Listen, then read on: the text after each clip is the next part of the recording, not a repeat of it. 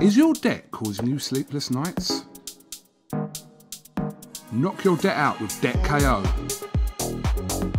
And your debt won't be the only thing keeping you up at night. Debt KO, free, impartial advice on all your debt.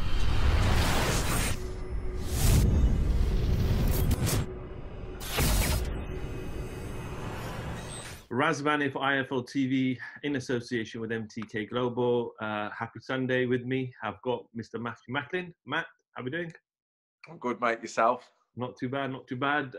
What is it? Lockdown day 4? Pretty much, yeah. So, hey ho, what can we do? Doing anything or just kicking back and relaxing? I'm thinking you're okay. You can keep doing all the interviews on Zoom. I bet you've got them lined up one after the other. Like I said to you off camera, we've got no other choice but to get people just lined up. And in fact, no one can say no to us because they're locked down and they're at home. Yeah, exactly. You pins me down. Yeah, exactly. Where should we start? Matt, I didn't get to speak to you last week, post Usyk Chisora. You was there. We saw your scorecard. We saw your fight and how you assessed the fight. I don't really want to go into the scorecards and how people thought the fight went. I think everyone unanimously said that Usyk did win the fight, and that's at the end of the day, that's what matters. But we had an opportunity to see Usyk. We've seen him here in the UK with Tony Bellew at cruiserweight. First time he's fought here as a heavyweight. How did you assess him and see him as a future heavyweight? I mean, it's a funny one because he's obviously a very different.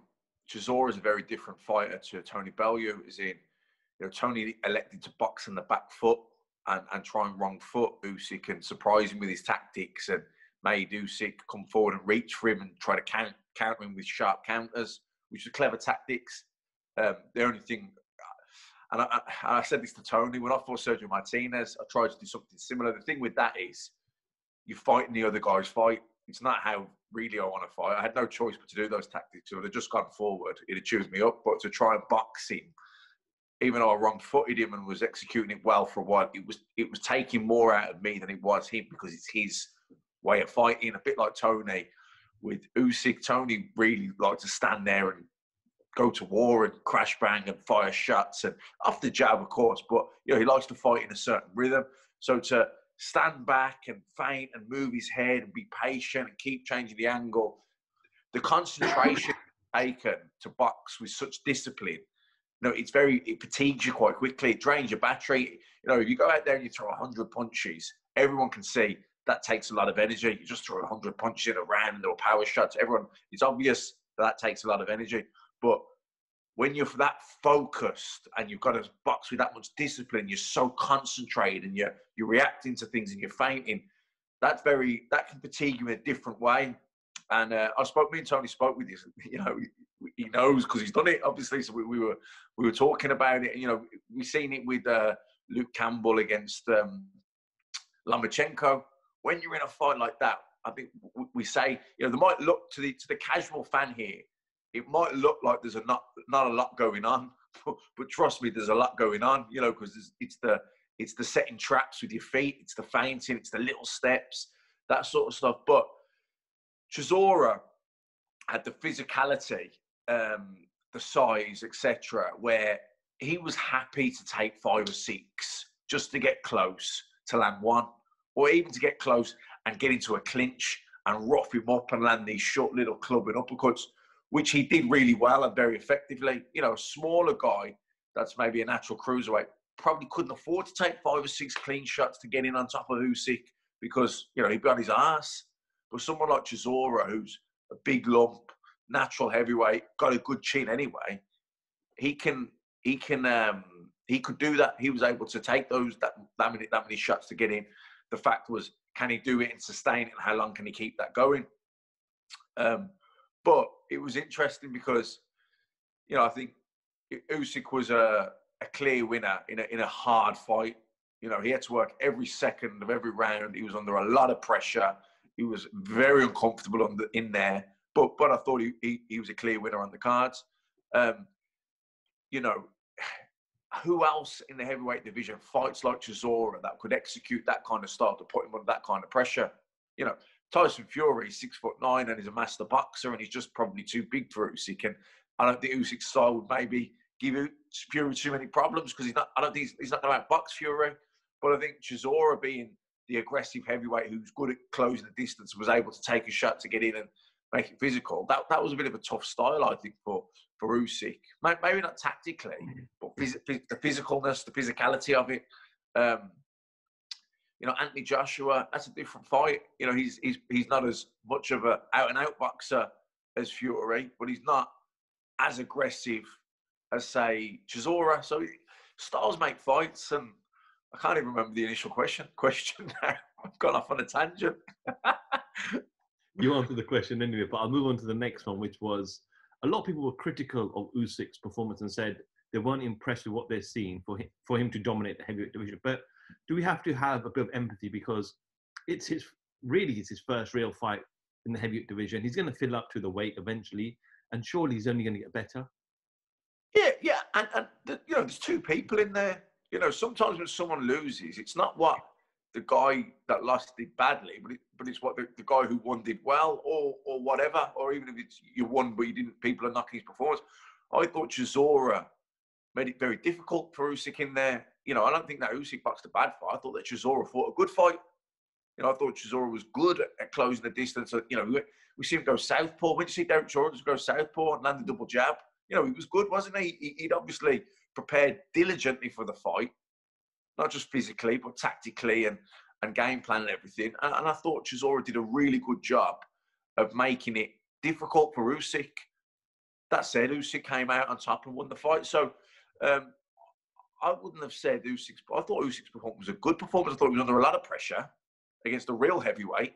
He was meant to feel uncomfortable in there, but ultimately he weathered the storm on those moments. He survived those patches quite well. His head movement, he managed to get, to tuck up. But, to move the way he did and land the combinations he did and to stay out of too much trouble, I thought he fought a good fight. And it's his first fight being in there with a real heavyweight that's on form. Because let's face it, Chisora's been on form the last couple of years. Win or lose, whatever. He's been in good fights, hasn't he? You can't knock Chisora. Dillian White had two great fights with Chisora. The first one was like fight of the year. Probably could have gone either way. Second one, Chisora's ahead. Dillian caught him that left hook. Yeah. Sorry, someone was trying to call me there. Dillian caught him that left hook. So, I don't know. I think Usyk stepped in there against someone in Chisora where, he was stepping into a real fight with a real heavyweight who, Chaz Witherspoon, that was really just dipping his toe in a heavyweight. I wouldn't even count that one really. But Chisora's been a very active fighter in 50-50 fights.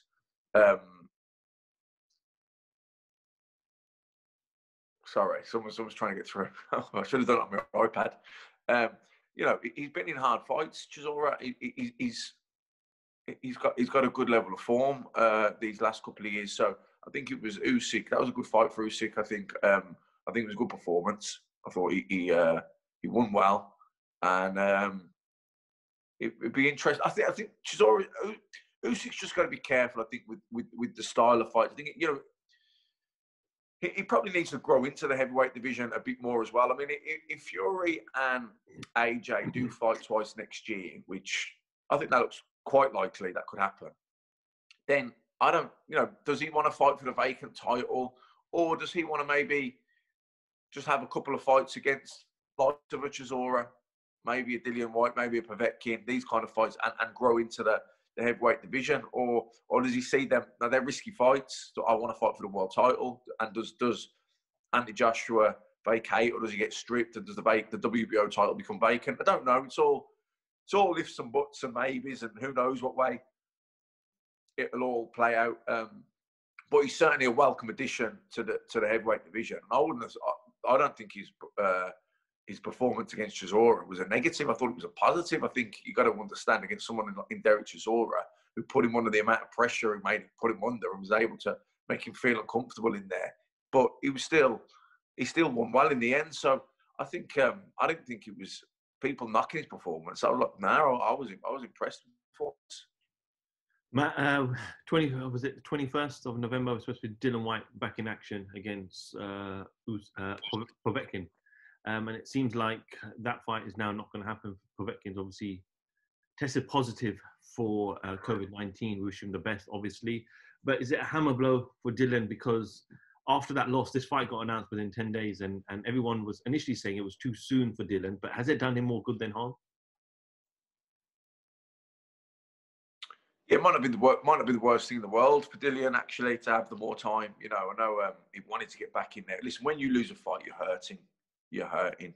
And the only thing initially that obviously time heals, but other than time, the only thing that's going to make that pain go away, to rectify it or to get back winning, even if it's not that person, get back winning against somebody and get back on that on track.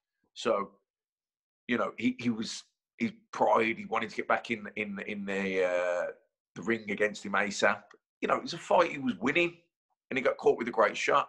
You know, maybe he would have got caught with a great shot anyway, but when it did land, it was certainly, you know, against the run of play.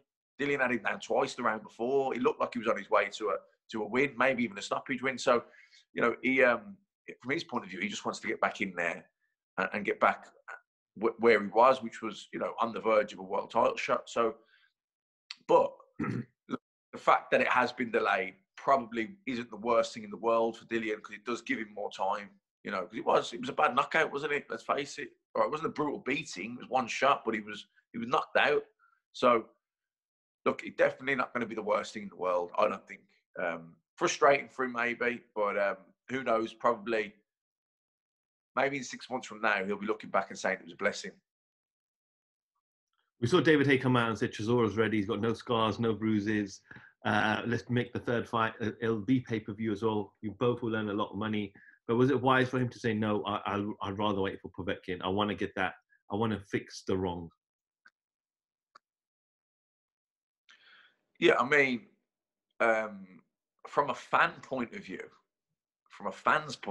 I would love to see Chisora and Dillian Whyte 3. I'd love to see Dillian Whyte against Chisora every day of the week, because they are always going to give us an unbelievable fight. Their styles will just always come together, and we are always going to get a great fight. You know, so from a fan's point of view, I'd love to see Whyte Chisora 3. From Dillian's point of view, where he's at, he just wants the fight he wants is Povetkin. You know, listen, you could say in hindsight he shouldn't have took the Povetkin fight. He was mandatory for WBC. He should have just sat on his ranking, but he's never done that. He's always stayed busy. He's always took risky fights. Oscar Rivas, Joseph Parker, Chisora, the second one. You know, he's never just sat there and sat on his ranking, as he's kept busy and took these big fights, and they're pay-per-view fights, so they have to be real fights. So yeah, Chisora Whyte. I mean, yeah, listen, from Chisora's point of view, he lost, but he didn't get beaten up, did he? It wasn't a brutal fight. He got outpointed. So he probably feels, look, I'm good to go. But from Dillian's point of view, you know, he just wants the Povetkin rematch. He wants to get back to where he was. I don't think he's desperate to fight before Christmas. He was desperate to fight Povetkin before Christmas. You know, now Povetkin fight's not happened. Like we said a bit earlier in the interview, it's probably actually a blessing and give Dillian a bit more time. So, it's always points of views. It's always where are you coming from a fan point of view. I'd love to see Chisora Whyte from Chisora's point of view. Get in there. Let's do the fight. You know, you're fit. You've just done 12 rounds. You're fresh. All you've got to do is have a bit of a shakeout for a few sessions, and you're good to go. From Dillian Whyte's point of view, he doesn't want to do that fight. They were both hard fights the first time. He's in a position now that he's lost. Now he wants to get back in that position. So really, the fight for him is Povetkin. Matt, I know you must have seen the Deontay Wilder video that came out during fight night last week on Saturday during Chisora and Usyk. I'm sure since then you've read and watched a couple of interviews, possibly in quotes. But what are your kind of thoughts and how you analyze Deontay's wording in certain interviews? I haven't seen the whole interview from start to finish. I've seen clips, and obviously I've seen chatter and comments on it. I know what got said. I just think to myself, is there nobody close to him that could advise him? This talk about an absolute PR disaster, regardless of what he wants to think or whatever he's saying to himself and within his team. Who has let him say these things publicly? It looks terrible for him, you know. You know, especially, you know, when you say things publicly, they can come back to haunt you. And, you know, I think, you know, people put those clips together where he says, well, he said this, but now he's saying this, and he just completely contradicting himself. It's a bad look. You know, it's a bad look. And I think in years to come, he'll look back and cringe. I think he really will. He's, look, again, it's back to when you're losing, you're hurting, and everyone deals with that differently. Unfortunately, he's gone into denial mode about a lot of it. I think he can't accept what happened, and he's clutching at straws, looking at things to blame it on. And like I say, from a reputation, PR point of view, it's not a good look at all. We know Tyson Fury is going to fight December 5th in London, making his kind of homecoming here in the UK. We know Anthony Joshua is planned in for next year, 2 fights. Deontay Wilder really doesn't have a lot of places to go. Andy Ruiz, maybe. I'm not really sure where he goes. But some of the things that he said, obviously, stuff like, my water was spiked, blamed his own trainer, a long-term trainer, Mark Breland, for that. Start talking about funerals again and making funeral arrangements and spitting on the tombs, and what is going on in his mind?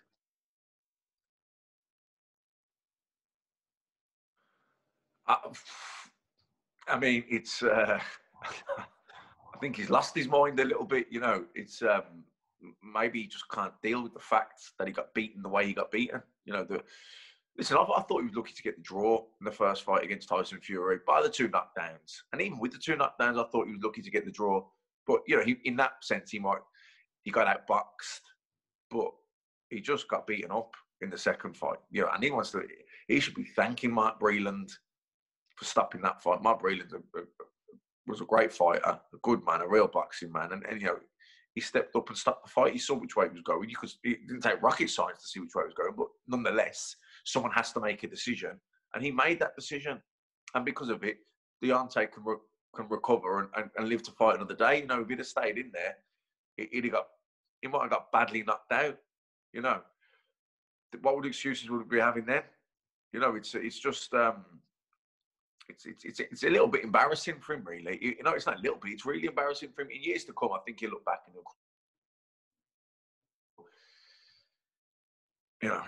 he'll massively regret it all. Matt, big news came out this week. We know there was a lawsuit going on in America with Canelo and Golden Boy Promotions and DAZN. They made him an offer initially. He didn't accept it, but it seems like the offer that they've all agreed is for him to become a free agent, and he is now no longer working with Golden Boy Promotions and DAZN from the offset. It seems like, is that a major hammer blow for DAZN in America now? Well, it is really, isn't it? It is in the sense that, you know, they talk about people that can move the needle. Canelo's that guy, isn't he? The #1 superstar in world boxing. You know, but look, I don't know, at the same time, you know, the people that are behind the zone, they're not doing it for fun. They're doing it to make money, and maybe the contract they gave just wasn't stacking up. You know, and at some point, you can't just keep throwing good money after bad money. You know, sometimes you make a decision, you go for it, it doesn't work out. You have to cut your losses. You can't just keep losing money if it's not moving in the right direction. I mean, they're business people, and they'll have looked at the stats, and, you know, if the subscriptions were moving and it could justify the money they were losing, you know, in business you're losing, but it has to be turning around. You can't keep losing and losing more. If it's losing, but you're losing less and less and less, and eventually you're breaking even, then it's turning into a profit. You know, these aren't short-sighted people. They know they're going to lose money. They're losing millions, hundreds of millions, but they're building it up to get it to a point. But I don't know, you know, the contract with Canelo was a big contract, and maybe they just felt, look, and I think there was a lot of problems, wasn't there? There's problems with Canelo and Golden Boy. There's problems about quality control of the opponents. You know, really they wanted the Golovkin trilogy, which probably would do big subscriptions, but now they're getting these mandatories of guys they've never heard of. I mean, we're in the boxing hardcore, and some of the names you're hearing I'd barely heard of, you know. So Joe Public, who's thinking, will I buy DAZN and that, isn't probably going to buy it for that. Well, he's not going to buy it. So for them to justify the money, they obviously got to a point where they thought, we can't justify the money for this. And you know what, as well, I mean, we're just observers. We're in the boxing industry, but we don't know the intricate details of what's gone on there. But so we're all watching it. And what a messy situation, man. What a messy situation. And I probably just thought, this is no good for anybody. It's only ending in court. Let's just go our separate ways here. It was a bad deal. Let's just put it down to a bad experience and never make this mistake again. And I'd imagine they're going to tighten things up now at the Zone. I think whatever deals they do now, there'll be a lot more conditions. You know, I think there'll be tighter contracts. You know, there's probably too much room for reading between the lines. You don't read between the lines. Have it written down. You know, stipulate. You got to have it tight because, you know, we can all read things differently. And I don't know. You know, you've got to look. Golovkin's a big name, but he's at the end of the road. You know, Golovkin's the same age as me. I feel old, believe me. So, you know, listen, I felt old when I fought him. That was 7 years ago. So, you know, Golovkin, you know, he's 38 now. He's been busy.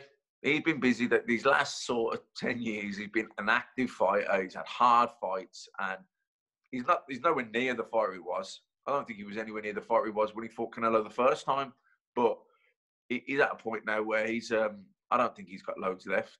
And, you know, they're going to pay him millions and millions and millions to box Joe Bloggs. You know, obviously the Canelo trilogy was the fight that would, you know, move the needle, as they say. They're not going to get that now. I don't know. They have to look. I think the Zone are going to have to look at their business model. I know there's a lot of talk in America about pay-per-view and it's expensive. And I know Oscar and Eddie went on a run and said pay-per-view's dead in America. I spoke to Leonard Ellaby the end of last week, just the day before Tank's fight against Leo Santa Cruz. And Leonard was saying to me that we're trying to create a model where there's unlimited earnings or unlimited capacity for fighters to earn money. So is Canelo, with the Canelo situation, with him not having that pay-per-view kind of percentage with DAZN, because they don't do pay-per-view at all, did that eventually come to haunt DAZN back, who were constantly saying pay-per-view's dead, pay-per-view's dead? Look, you know, what Leonard's saying there's a limit, but I don't know, if your limit's 30 million a fight, what were you going to generate pay-per-views anyway? Like if you're Tank or whoever, how many buys you doing 200,000? You ain't getting 30 million by doing 200,000 buys. Maybe doing 1 million buys every fight. You know, do you know what I mean? It's like anything. Do you want to take the risk or do you want the guarantee? You know, it's nice to know as a fighter, well, I'm getting X amount. Or you say, listen, I'm happy to get 5 million a fight, and you get guaranteed 8 million a fight. You're happy. You know, I'm happy then. If I then find out that they've got made 10 million, or I could have made 10 million if it had gone pay-per-view. All right, well, I'll bear that in mind, and maybe the next time I do a deal, I'll change it, and I'll think, now I'll take the risk, or maybe I get a small guarantee, but I get an upside, or whatever. You can structure the deal differently, but it depends what, you know, so everyone's different. Some people are risk takers. Some people think, no, I want to roll the dice. If it makes big, I want to earn big. And some people aren't so much risk takers. And they're just like, no, you know what? I'm a fighter. I'm training hard. I don't want to stress. I just want to know what I'm getting. Everyone's different, you know. Look, the thing with the Zone is, look, I suppose television is going the streaming way. You know, Netflix. I never watch Sky Movies now. It's always Netflix, you know. So it's going that way, isn't it? You know, the streaming, the sport will follow. Sport's the same. You know, eventually Sky Sports and HBO, you know, they're falling. You know, just like terrestrial TV. When Sky Sports came in, I think late 80s, early 90s, they had pots of money. They were just throwing money, getting into the sports space that was, you know, at that time, sewn up with ITV or whoever. So, you know, but things change. Things change, and you know, I think the streaming is probably inevitably the way it's going to go. But are we there yet? Probably not yet. How long will we be there? Is it going to be 2 years, 5 years? You know, how much money are they prepared to lose each year till that flip changes? I don't know the answer to these questions, but I know, but I do. You know, I know these people aren't stupid people, and I know these people don't like losing money.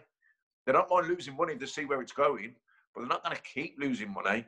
So I don't know where it's at. I don't know if they're happy with the progress they've made, but obviously they haven't continued the deal with Canelo. They haven't gone to, maybe they just thought they couldn't win in court. Maybe the contract was a shit contract.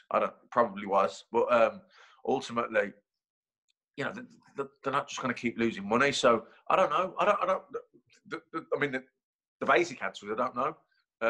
We're just surmising, aren't we, and guessing. But look, I think from Canelo's point of view, where's he now? He probably feels he can make. I don't know. There must have been a lot of arguments there over the opponents, and maybe just relationships just broke down that badly, and there's probably that much negative energy between all the parties that in the end they just thought, you know what, no one's moving on here, because let's face it, none of them need money. So if their pride or they got in the way, or they were too resentful of each other, it's just not going to work, is it? So they probably just thought, look, we all need to just go separate ways here. But from Canelo's point of view, if he drops down, if he signs with Showtime, for example, and does pay-per-view, he's going to do all right, isn't he? He's Canelo. But, if Canelo fights good fighters, people are going to buy the fights. But what I will say is, if he's not getting a guaranteed 30 million off the zone, if he's doing pay-per-view, then he's going to need to take, maybe he will need the Golovkin third fight, or the fights that people want to see more, because him boxing someone known isn't going to smash the pay-per-view market, is it? It's probably going to bomb. So I think he's going to. The fact that the pay-per-view market is a fair market. It's a true reflection of what's generated. A streaming platform just guaranteeing you a massive purse. That's not really a true reflection, because they could lose a fortune. So actually, that fight didn't generate that money. It didn't generate. We see it now. It's like in boxing, you got the market, and everyone says, well, it's not a real market. What that means is that the pay-per-view market's a real market. It's a fair market, because what Eddie does, for example, like the main event, Anthony Joshua owns the show. You're going to get it's a split of what comes in. It's an open book, and it's a split. So if the event smashes it, we all smash it. If it bombs, we all lose out. But someone like DAZN just guaranteeing a massive purse, they're taking all the risk. They're probably losing a fortune on these shows. And if they get the right one and it does X amount of subscriptions, then maybe they don't lose so much. And obviously their channel is moving where it needs to go. Matt, just finally going to end with this fight week in America. Going under the radar a little bit. Terence Crawford, Kell Brook next Saturday. Kell posted some pictures over the weekend and does look in phenomenal shape, but it's good looking in shape, but can he last the distance? Can he go 12 rounds in that weight, in that 147 weight that he struggled most of his career? Is this a farewell fight, do you believe? Yeah, I do. In one answer, yes. I think it would have been a great fight a few years ago. I think it would have been a great fight a few years ago. I think Brook can give him problems, and I think he can give him a good fight for a bit. I don't think he can sustain it and beat him over 12 rounds. Kell's a talented fighter. He can punch. He's tricky. Can he do it for 12 hard rounds at welterweight? I don't think so. I mean, listen, I look physically in great shape now, but let me tell you, I'm not. If I was to get in the ring, I'm not in great shape. Posing for a picture in terms of muscle mass and leanness, I'm in great shape. Probably better shape than I was when I was fighting, but not getting in a ring and fighting. I'm not in good shape. I'm blowing out my ass in about a minute. You know what I mean? It's a different. My heart and lungs, the stamina, reactions, reflexes. They look. Listen, father time. They deteriorate. And Cal went up to middleweight, came back down, struggled badly. Had those. There were tough losses. The Golovkin one, he had the eye damage. Then again, the Terence Crawford fight, went welterweight, tough fight. Had damaged the other eye. You lose a couple. He's achieved a lot. He's made a lot of money. The tough fights, the losses to come back from at that stage of your career. As you get older, you want other things in life. As you tick boxes and win titles and make money, you become less hungry. Boxing's hard. The young guys that are coming up are fresher, they're hungrier, they want it. You get older, you don't. as much. So I don't think that. I think Cal will go in there and probably give it his best, and he might have some success early doors. But I think ultimately he'll get ground down. Okay, Matt, what's the plan for the rest of the day? Oh dear. Same as every day. If it's dry outside, I'll go for a walk. You're heading down to the bubble this week, I guess so. I'll probably just be down Saturday, I think. Okay. Yeah, Saturday just for the fights. But I'm looking forward to them. Listen, the boxing's kept us going during these lockdown periods, man. It's given us something to really look forward to and get stuck into. Matthew Macklin, for IFL TV, thank you very much. Is your debt causing you sleepless nights? Knock your debt out with Debt KO. And your debt won't be the only thing keeping you up at night. Debt KO, free impartial advice on all your debt.